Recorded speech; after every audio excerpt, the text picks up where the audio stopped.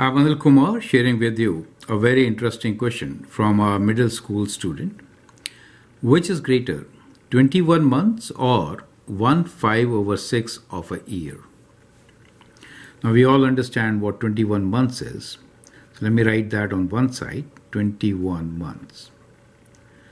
Now the question here is, what is 1/5/6 of a year, right? This is what we need to understand.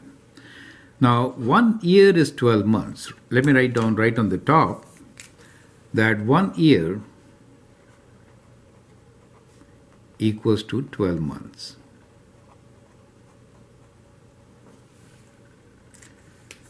Now, when I say 1/5/6 of a year, that means 1 year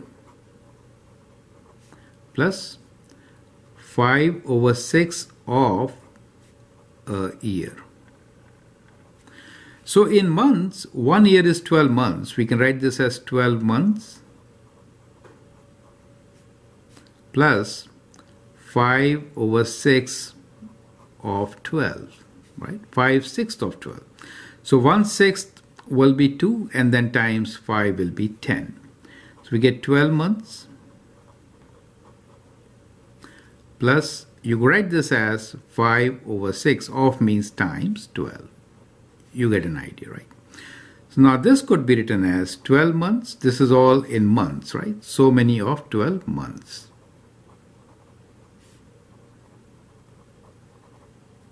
So we get 12 months plus 60 divided by 6 is 10 plus 10 months. So what do you get? You get this side as 22 months. Perfect. So clearly we get that 1/5/6 is greater, right? So we have 1/5/6 is greater than 21. Correct? When we write 1/5/6 of a year and 21 months. Does make sense to you, right? So 1 whole year means 12 months. 5/6 of a year will mean 10 months, right? When you add 12 and 10, you get actually 22 months.